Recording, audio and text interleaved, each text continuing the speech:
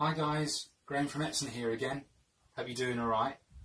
Hopefully by now you've had a chance to see episode 1 of my How Easy Is It series of videos, which is aimed at showing you how easy it is to use an Epson Colourworks series label printer to produce professional looking labels for any products, whatever they may be. In episode 1 we learned how to set up an Epson C6000 series label printer from scratch out of the box and install the printer driver. In episode 2, we're going to learn how to actually print our first label. So we'll cover setting up the printer driver with the correct settings and printing whatever design you may want to print. Hopefully by the end of this video you'll have a good idea of how to get started, and in the next video we'll move on to some more advanced subjects. But for now, I hope you enjoy the video and we'll speak at the end. Thanks, bye.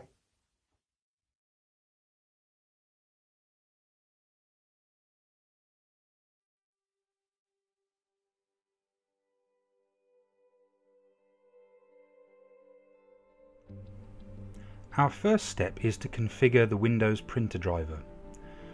To find this, open your control panel and navigate to the Devices and Printers folder. In here, locate the printer driver icon for your printer, right-click on the icon and select Printing Preferences to open the Preferences window.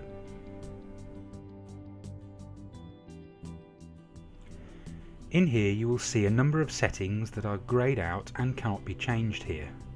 We will need to configure a new media definition using the button shown in order to begin configuring our label. At this stage we can now measure the physical dimensions of our label media.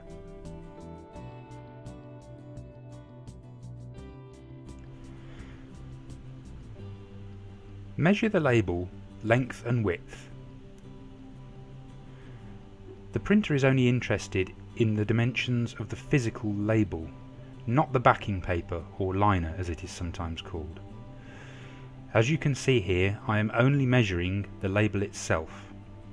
Measure as accurately as possible.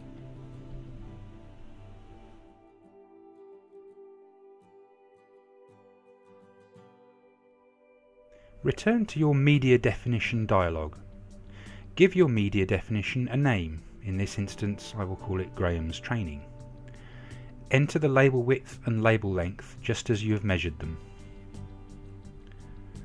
It is not necessary to set the gap between labels in this instance. Select the correct media form. For this case we are using die cut labels with gaps between. Other options are available for different types of media. Select the media coating type in use. In this case, we are using glossy paper. Select the print quality required. Lower quality modes result in faster print speeds. I will choose maximum quality. These other settings will be covered in future videos. Color correction mode and spot color settings are advanced topics for a later date.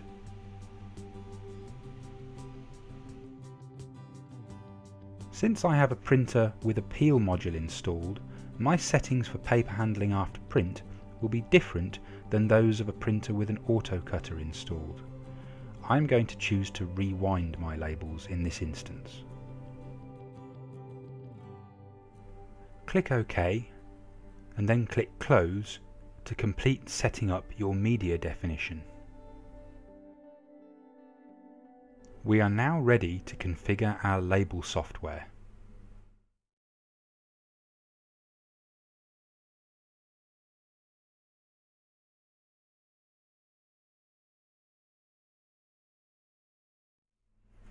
For this demonstration I am using Nice Label by Europlus to design my label.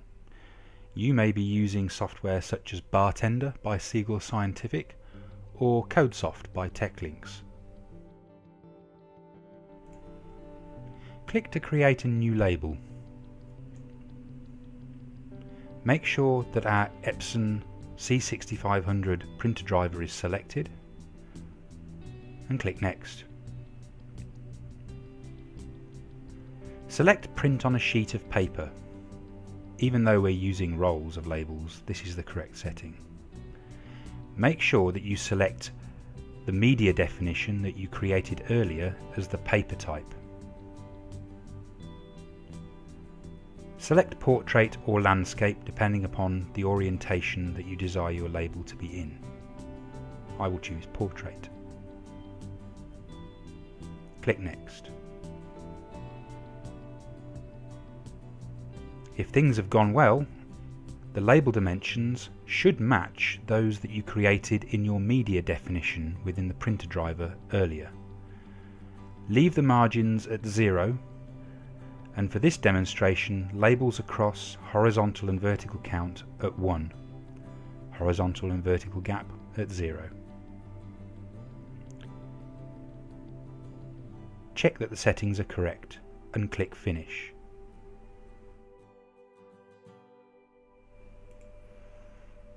A design area matching the dimensions of your label should appear. At this stage, I'm going to go straight to add a picture from my picture library.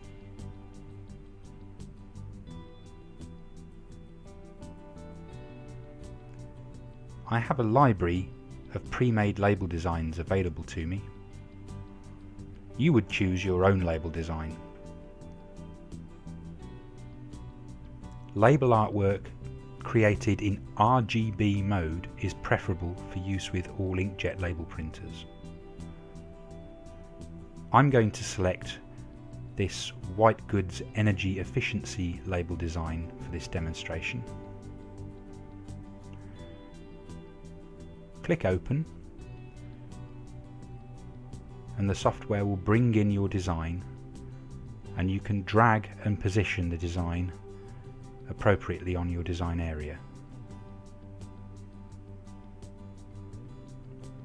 At this stage, you could add extra options such as text or barcodes or even other pictures to your design.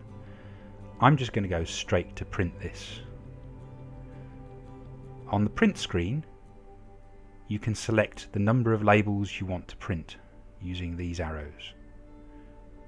I'm just going to choose to print one label to begin with. Click Print.